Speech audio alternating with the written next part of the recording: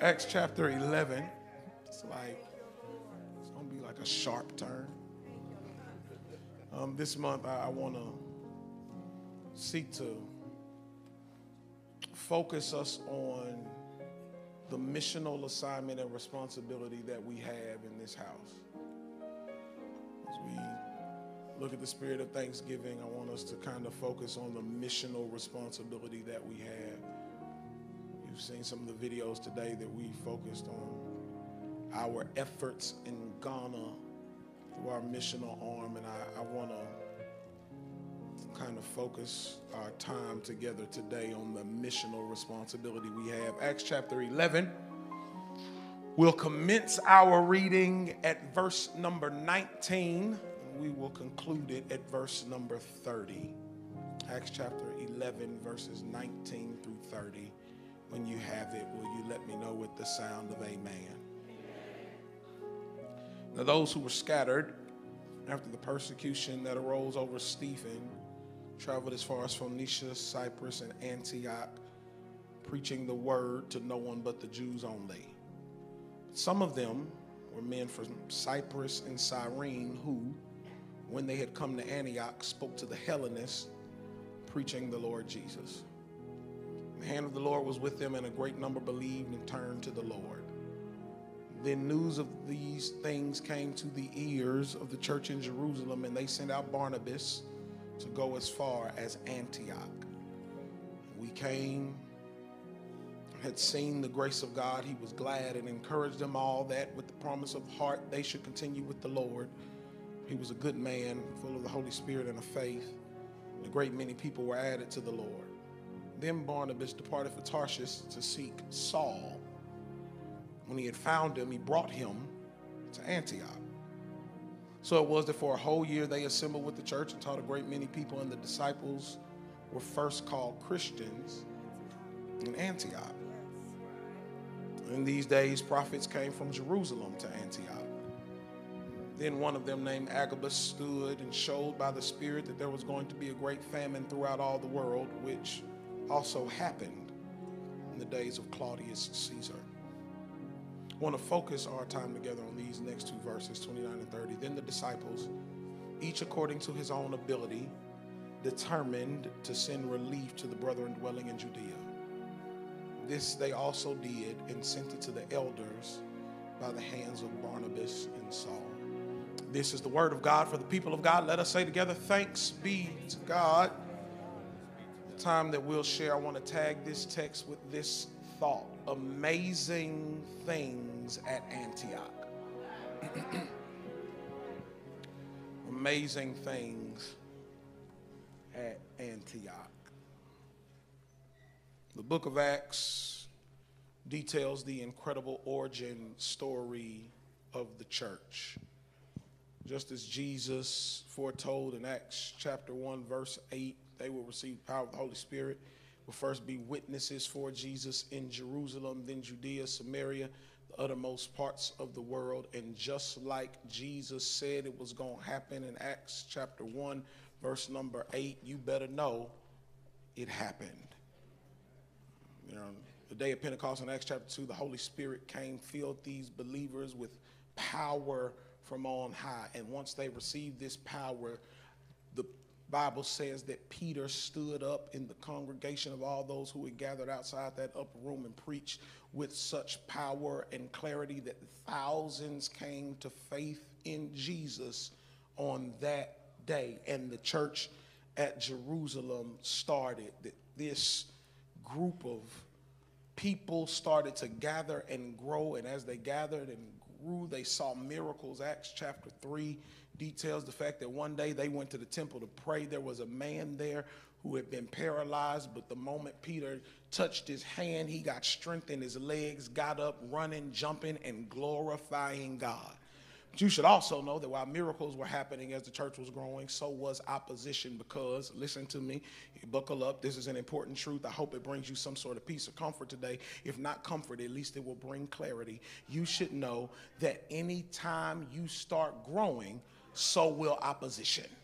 Ain't no way to slice or to dice it. The moment you start to develop and become all that God has called you to become, start to do what God has called you to do, the bigger and better you get in your walk with the Lord, you can bet your bottom dollar that opposition from the enemy is going to grow the more you start going for God. You can just set your watch to it. It is not just an individual thing. You'll see it as an institutional thing. As the church starts to grow as a community of faith, the enemy unleashes assault within that community to minimize not just the individuals, but to minimize the institution.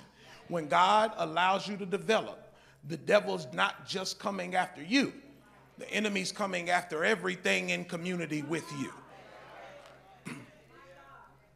And that's what happens over the first few chapters of Acts. The church grows in power and witness and work, and the opposition grows until it reaches a crescendo at the end of Acts chapter 6. There in Acts chapter 6, the church has grown so much that they have to change their structure. They need more hands to the plow, and so they ordain the first group of deacons who are designed to help serve the needs of the people. And there was a man named Stephen who was elected a deacon. His job as a deacon in the church was to serve the needs of the people, but outside the church, he still had a job to proclaim the coming of Jesus Christ, to proclaim the messianic work of Jesus. So he served the tables in the community and walked out in the community to talk about Jesus. Come here, lean in close. I don't care what you do in the house. When you leave the house, you still got a responsibility. And that responsibility is to declare to a dying world that Jesus came. Jesus lived. Jesus died, Jesus rose, and Jesus is sure enough coming back. That's your job. I know you think I ain't nobody, but when you leave this house, you got a responsibility to declare to the world the coming of the Lord Jesus. This reality got Stephen in a little bit of hot water because it's easy to declare the word when everybody who hears it agrees. That's why a lot of people only want to talk about Jesus in the church. It's easy to talk about Jesus in here because folk came in here based on their agreement in the same belief. Stephen was willing to talk about it in a place where folk didn't agree. Are you bold for Jesus on your job? Or are you quiet because you don't want to upset the status quo? Stephen was willing to do it in a place where he knew he wouldn't be accepted. And the Bible makes it clear that these people who hear Jesus' declaration or Stephen's declaration of Jesus get so upset in Acts chapter 6 and the end of Acts chapter 7 that they grab him after he preaches this sermon about Jesus in the marketplace. They grab him, drag him out the city, and stone him to death. This is the first time we see a martyr for the cause of Christ in the beginning stages of the church. Stephen is stoned to death. Acts chapter 8 says that there is a young man there named Saul who approves of this killing. He oversees this stoning. And Acts chapter 8 verses 1, 2, and 3 say because of this is important, that the church scattered that day. Because this great persecution against the Christians broke out in Jerusalem, the church scattered. You should know that this Greek word scattered means something specific. There are two words in the Greek lexicon for scattered. One word is used when you're scattering ashes, something that is dead. The word listed in Acts chapter 8 is not the word used for scattering ashes. It's the word used for scattering seed. It's the word used when you take something and scatter it, because when it's scattered, once it's planted, it's going to grow. And this is what I came to tell somebody, only for the 5 people that's going to grab this word. The enemy is trying to scatter you to make you feel like you're dead, like you're done, like you've lost it. But you should know that it ain't ashes, it's seed. Lord have mercy.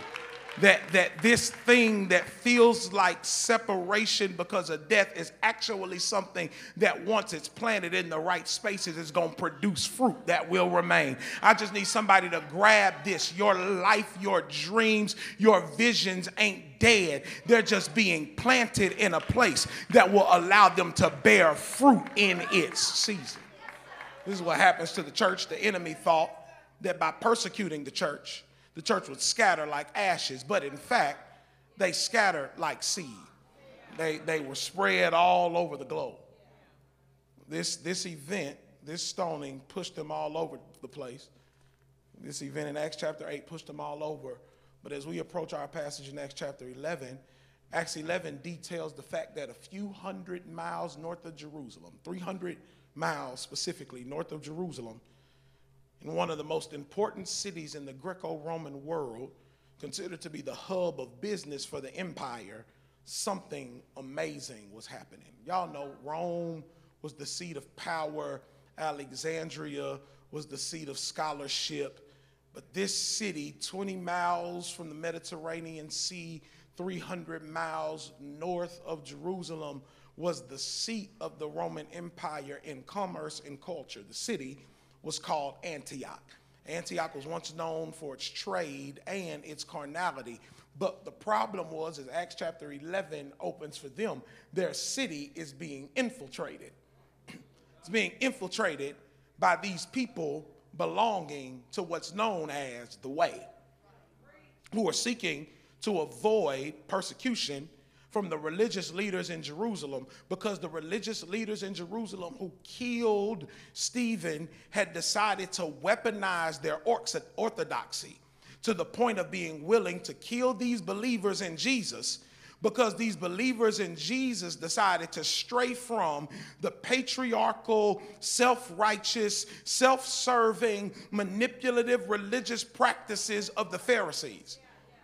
So in this great scattering that took place in Acts 8, some believers sought refuge in Antioch, and by Acts 11, we're seeing some amazing things take place at Antioch. Is your Bible open? The text will show you that at Antioch in Acts chapter number 11, something crazy was happening. The gospel was initially just going to the Jews, just going to people of a certain background and heritage, until it reached Antioch. Then when it gets to Antioch, there was this diversity in who received the gospel. They stopped holding the gospel to people who of a certain orthodox background, but everybody started to get the gospel. Do you see it? At Antioch, there was a diversity in the gospel experience. Everybody didn't look the same anymore.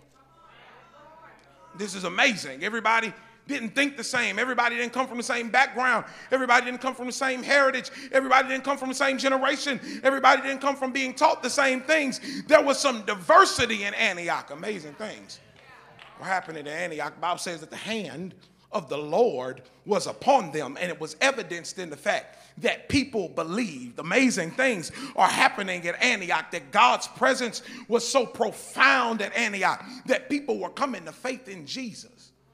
Amazing things were happening.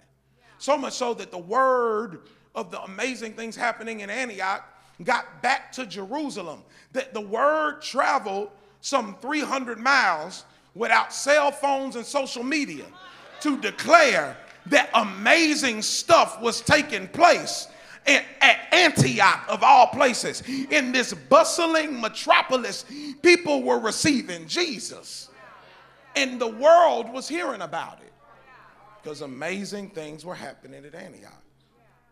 Did y'all see who ends up at Antioch? The same Saul from Acts 8 who approved of the killing of Stephen, that sent people to Antioch in the first place, is now at Antioch with the Christians whom they've been given this name because they found identity at Antioch. Saul is now coming to church, being discipled at Antioch. Now you should know that Saul is converted in Acts chapter 9, and from the moment he's converted, he's rejected every place he goes until he finds a home at Antioch. Amazing things are happening at Antioch when people who got a past can be discipled in a new place and treated like family at Antioch. Your Bible open? The Bible says that Antioch becomes a place of spiritual activity. So much so that prophets show up to declare the word of God, because it is a house that is so sensitive to the presence and the word of God that supernatural stuff takes place at Antioch. That the Lord can speak in unique ways and release his presence in tangible ways, so much so that prophets are coming from all over because they know that that's a space where the prophetic oil runs. Amazing things are happening at Antioch. Spiritual momentum is taking place at Antioch in Acts chapter 11. But for all the amazing things that are happening to and for the believers at Antioch, the true test of their spiritual maturity and development will be found in their response to the prophet listed in our text named Agabus and his word from the Lord.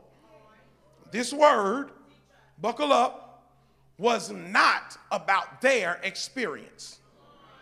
This prophet didn't tell them a house was coming, or a car was coming, or the job was coming, or Boaz was coming.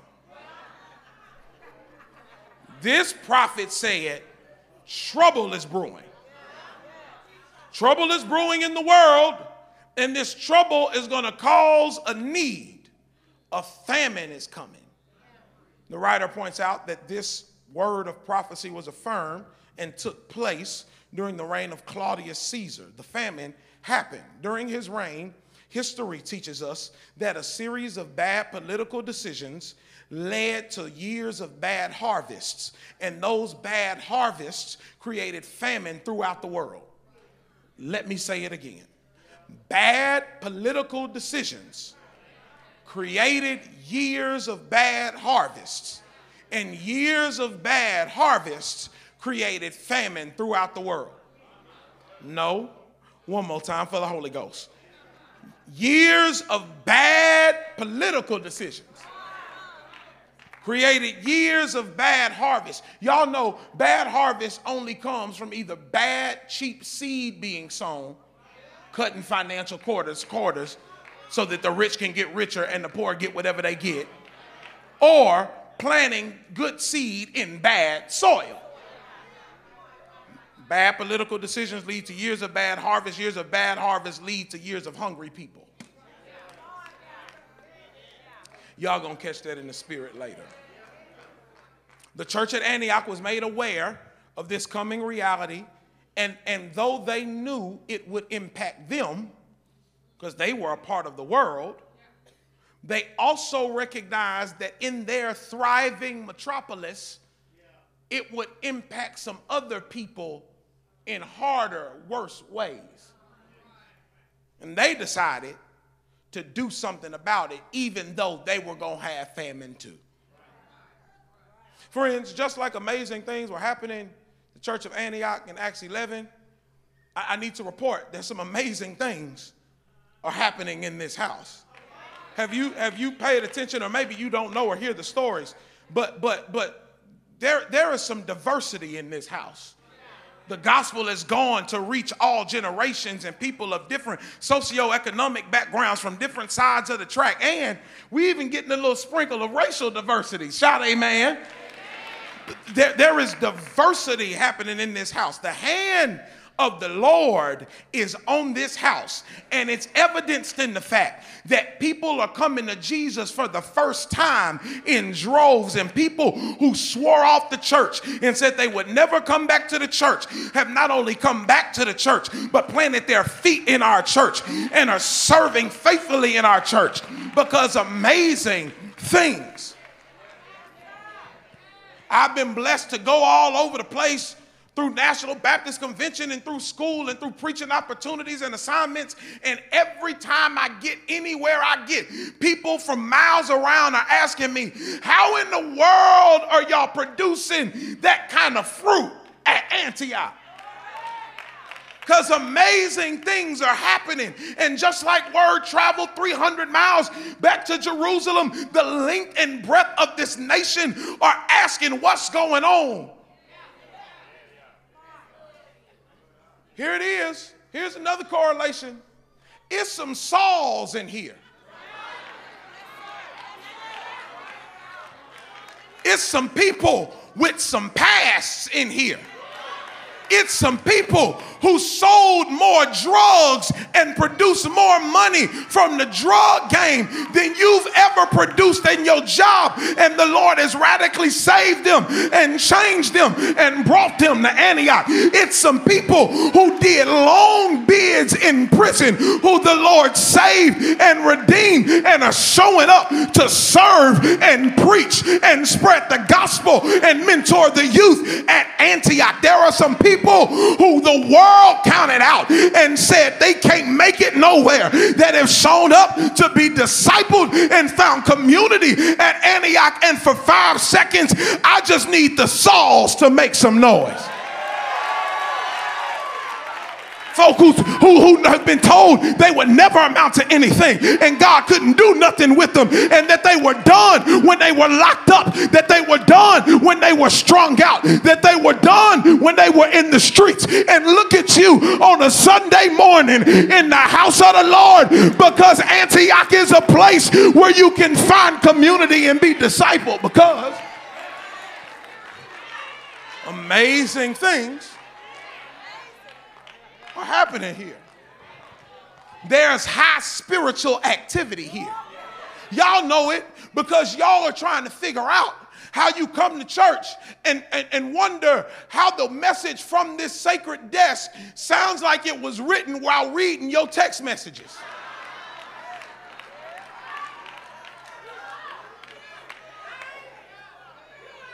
You've been connected and you've seen God open up doors and windows that blow your mind. Because we got members on commercials and in print and moving in ways you would never see, because God is doing amazing things right here. High level spiritual activity. Every time you come in here, you feel the presence of God, because amazing things are happening. But in the same way Agabus made a declaration to the early church in Acts 11, I got to make an announcement today. And the announcement I got to make today is that while amazing things are happening in here, there's a famine in the land. Yes, it is. With food insecurity impacting the very community we sit in, there's a famine in the land. With financial inequality causing people to feel the weight of inflation for everything but plateauing and declining income, there's a famine in the land. With the state government intentionally trying to defund the public school system, the only place, may I add, where people who look like me can afford to go to school, there's a famine in the land. With the concerted effort to continue warfare on black and brown bodies systemically, with disproportionate morality rates for black women in childbirth, there is a famine. The famine in the land. And while all these things are currently impacting us, this famine has impact in places far beyond our own backyard. You heard Mariah talking about Ghana in the video, and it was a beautiful experience. But can I tell you, I saw poverty unlike anything I had ever seen in Ghana. And after I did my research, I figured out why. Because these same yet to be United States of America that has systemically oppressed her own citizens for centuries have also robbed Africa of her greatest resources since this nation was established. America And those other European world powers showed up on the shores of Africa in the 13 and 1400s and robbed Africa of her gold and land. And after they took the gold and the land, they took her people through the transatlantic slave trade. And then after they took her people, they took her dignity and how she was portrayed. And then after they took her dignity, they took her political authority by vilifying, criminalizing, and in many cases, assassinating their leaders.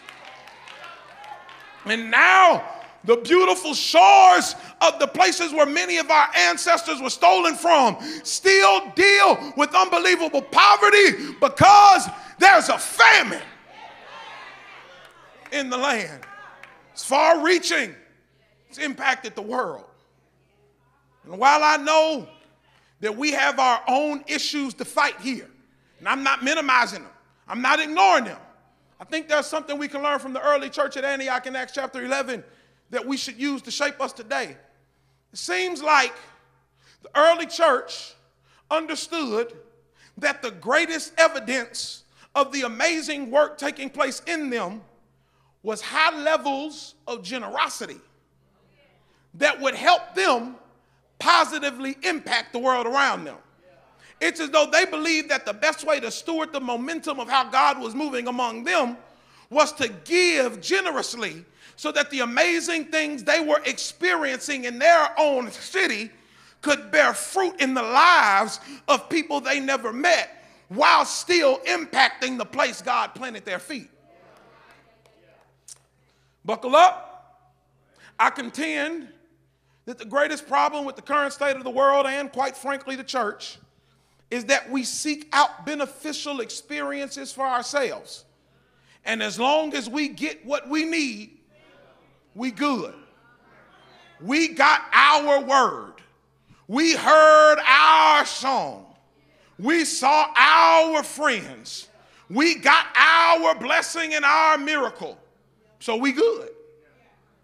But when it comes time to display the evidence of the amazing things you've experienced, with awareness of the world around you and generosity to that world, all of a sudden, you apathetic, you're detached, you're aloof. That stuff don't matter because you fat and happy off the word.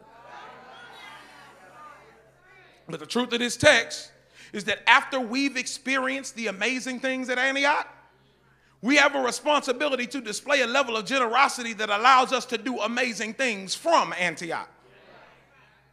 The evidence of the amazing work happening in the people, listen to me, is how quickly they respond to a need. This text is proof that when amazing things have been happening for you in God's presence, it will produce you, or it will produce some generosity in you. Look at what the amazing things happening at Antioch produce in the people from Antioch. One, according to the last two verses, verse 29 and 30, this amazing move of God they were experiencing produced a people of determination. Is your Bible open? Look at verse number 29. Verse number 29 says that these disciples, each according to their own ability, were what? Determined to send relief. Everybody was determined to be generous. It's going to be quiet in here today. I feel it in the Holy Ghost. It's all right. You can't say amen, say ouch, say something so I know I'm not putting you to sleep, all right? The text says that the disciples were determined to be generous. Now you should know, for the sake of painting with a broad stroke, who disciples is referring to in this passage. Because when we hear disciples, we typically think the 12 that walked with the Lord. In the upper room, there were 11. They elected a 12th. Those 12 were there present and leading the church in Jerusalem. And when the great persecution broke out in Jerusalem, Acts chapter 8 tells us that everybody was scattered, but the apostles, the 12, posted up in Jerusalem, and that became the seat of the early church. That became the place where the apostles were. So when the text says there are disciples at Antioch, it ain't talking about the 12 leaders. It's not talking about the upper echelon. It ain't talking about just a few. In this text, the word disciples refers to everybody who followed Jesus. Everybody who professed Jesus at Antioch is called a disciple. Everybody who professes Jesus is called to take up their cross and follow him. You are called to be a disciple. And the text would suggest that the greatest evidence of discipleship is generosity. Are you determined to be generous, or are you determined to be stingy? Lean in, friends. Both things can exist in the same space. It's hard to follow Jesus and be stingy. You cannot follow a God who so loved the world that he gave and reflect that God by keeping everything you got. All the disciples, watch this, everybody was determined to give. To be generous. Here it is, second clause of verse 29. They were determined to give, each according to his own ability. Do you see that in your scripture? And I know what that did for some of y'all. Some of y'all just breathed a sigh of relief because that line right there convinced you that God knows you ain't got it, so you don't got to give it. Lord, you know I'm struggling. No, you didn't read that right. Let's try it again. Each according to his own ability, suggesting that everybody got the ability to do it, even if it ain't as much as you wish you could, even if it ain't as much as the person next to you. Everybody has the ability to generously help meet the need.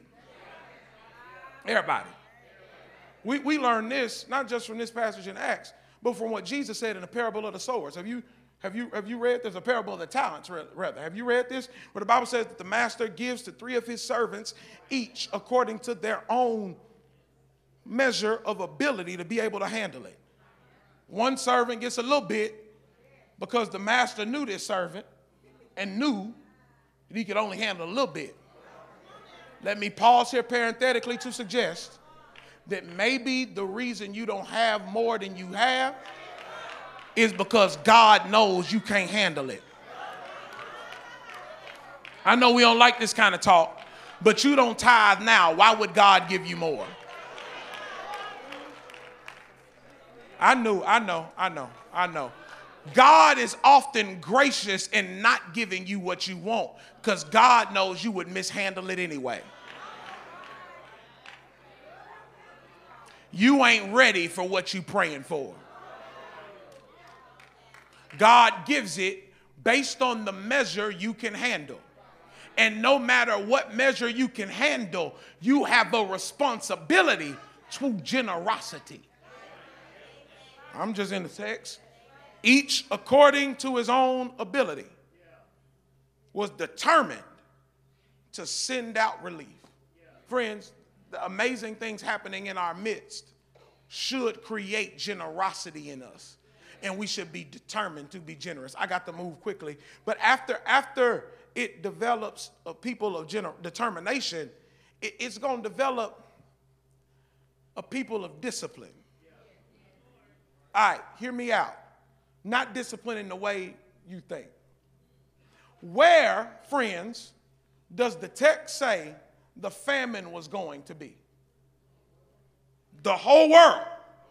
Is your Bible open? The famine was going to hit the world. Where did the church at Antioch send resources? Judea. They were disciplined enough to realize that every need wasn't their need to meet. Come real close to me. They knew that though the world was going to suffer, the Lord put Judea on their hearts, so that's where they were going to give. Come here. Maybe you're so empty, tired, broke, drained, and depressed because you've been trying to be everything for everybody. And the Lord never called you to be everything to everybody. The Lord told you to take care of Judea, and you trying to save the world. Oh, I'm finna mess with some of y'all Christology in a minute. You thought it was your job to say yes to everybody who asked you, but everything that's good work ain't God work. And you tired because you're trying to meet needs that God never assigned for you to meet. And you're drained because you're trying to be a blessing to people that God never assigned to you. Pastor Sam, watch this. This is going to mess up your Christology. You ready? My professor, Dr. Stephen Blunt, at the Samuel DeWitt Proctor School of Theology at Virginia Union University, shout out STVU, said to me Tuesday morning, around about 9:15 a.m., that Jesus did not come to be a need meter. Here's how he argues it, Pastor Sam. He had the audacity to tell me that anytime Jesus performed a miracle, we miss the fact that there are thousands of other people still in need of a miracle. When he heals the man at the pool of Bethesda, there are thousands of other people still in need of a healing. When he fed 5,000, there was still 20,000 that needed to be fed back in the village. The only need Jesus came to meet was the one he met at Calvary. Everything else was extra. And if Jesus had sense enough to know he didn't have time to save the world by feeding everybody, putting gas in everybody's car, paying everybody bills, paying everybody rent, paying everybody mortgage, what makes you think it's your job to meet everybody's needs? If Jesus didn't feel the need to spend all his time taking care of everybody's stuff, what makes you think it's your job to waste your life and miss your ministry doing stuff God never assigned for you to do? Well, that's my cousin. They need it, and if I don't give it to them, they're going to be stuck. What would they do if you ain't here?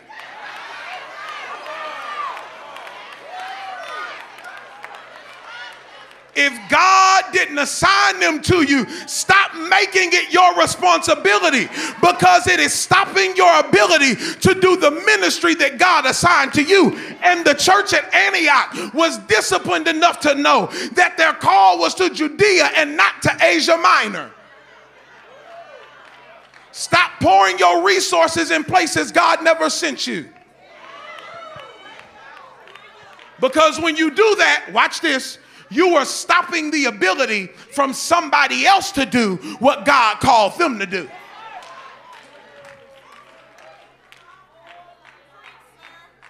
We ain't taking no missions trips to Europe because we've been called to Ghana.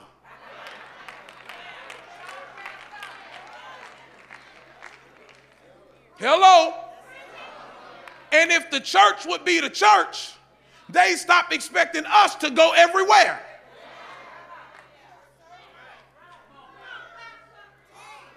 And while I'm here,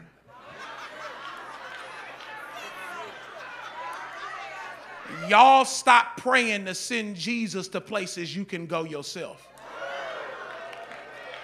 While I'm here, stop praying and asking the Lord to visit a nursing home that's around the corner from your house. Lord, go down to the hospital, Lord. No, you go down to the hospital.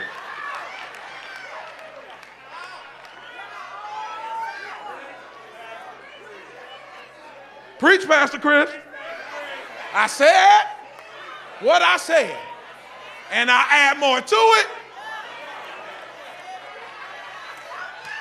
We have to be disciplined enough to know what God's called us to do. They knew the famine was in the world. They went to Judea. I'm done. There are people of determination, people of discipline. and a people of deployment. Woo, let the church say deployment. Text says that everybody, all the disciples, everybody, all the disciples were generous. They all gave, but everybody didn't go. Everybody gave. Everybody had a heart for generosity. Everybody didn't go. Everybody ain't gonna go. All right? I do want to make a couple of notes, though, of who it is that did go. The text says 2 people go. They raise the funds. They give the funds to Barnabas and Saul, who take the funds to the elders in Judea. Barnabas and Saul got to go. A couple things that we know about them according to the text that we read. Number 1, we get a biography of Barnabas. It's brief, but it's powerful. Verse number 24 gives us a biography of Barnabas. This is why y'all keep your Bibles open, because it's all right here. Barnabas was a good man, full of the Holy Spirit, full of faith. Barnabas was a good man, full of the Spirit, full of faith. Everybody don't get to go because everybody don't got the right traits. You can't go because you're messy. You can't go because you're not trustworthy. You can't go because you are not full of grace and patience and compassion. You can't go because you're easily irritated. You're giving over to fights. We can't trust you to go across the street and take some water. So why would somebody trust you to be deployed into...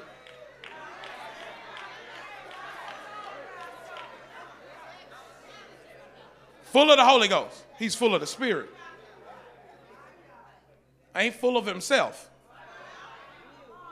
Full of the Spirit. A good man. Full of the Spirit and of faith. Because deployment requires faith, because what you don't know is when you get there, you'll see some stuff that'll make you question some stuff. I'll be full of faith. Not only does Barnabas get to go, watch this. Ooh, y'all finna be mad at me. I don't care. Saul gets to go. Saul? Of all people?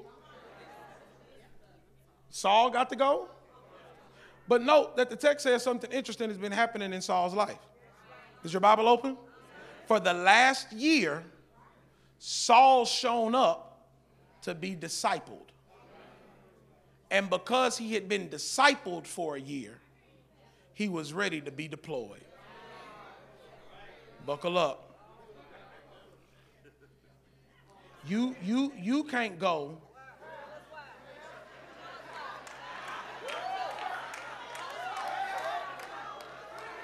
You're not ready for ministry deployment if you can't be faithful to be discipled and sit down for a season to grow.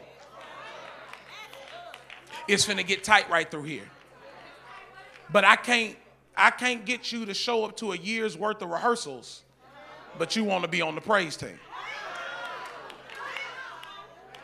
You won't show up to a year's worth of Bible study, but want a platform to teach. You won't show up to church for 52 consecutive Sundays, but want a ministry leadership position.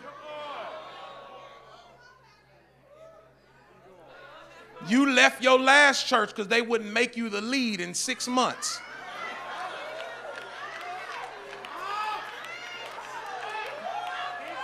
And you call the responsibility of being discipled church hurt. They're not mistreating you.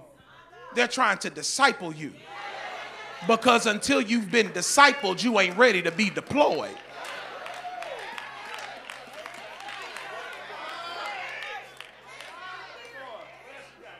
Somebody should have said amen or something. Everybody can't go. And maybe the problem is we desire deployment more than we desire development and discipleship. The purpose of the local church is to grow you up before you're sent out. Pastor Buckner, I might get myself in some trouble here, but here we go. That's why I am so concerned with the amount of churches popping up. Everybody got a social media ministry.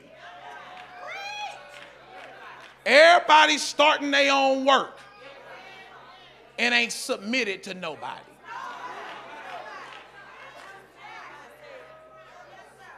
It's scary that gospel artists are singing all over the world with no covering.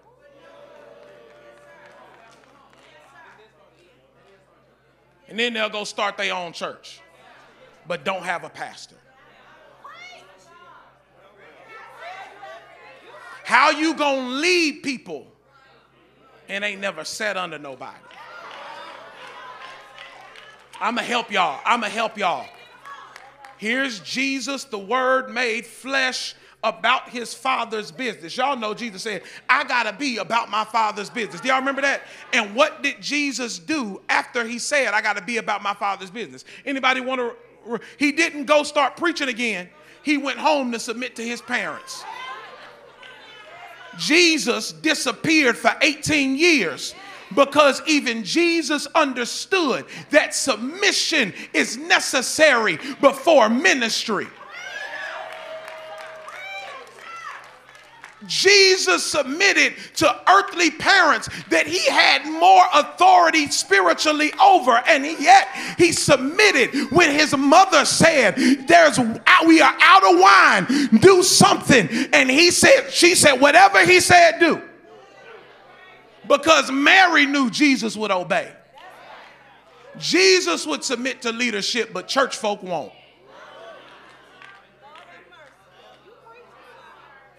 All right, I'm done. I'm on y'all nerves. The text says that they were people who understand deployment. Everybody gave, not everybody went. Here's another reason why everybody couldn't go. If everybody went, who was taking care of the house? There was still work to do in Antioch, though there was a need in Judea. And they understood that there was a responsibility to steward the presence of God in the place where their feet were planted and not be so focused on platforms in other places. There's work for you to do where your feet are planted. Stop looking for somewhere else to do it when God has planted your feet and given you assignment and ability to do it right where you are. Ooh, Pastor, goodness gracious. How you gonna shout us off this one? I'm not. This is it. Here's the end of the sermon. You ready? Here it is. Here it is. Amazing things are happening here. It should be evidenced in our generosity. Lord, make us a generous church. Come on, officers. Come on, decision team members. Music ministry's about to share. I told Vernon I was gonna be on my best behavior. He didn't believe it.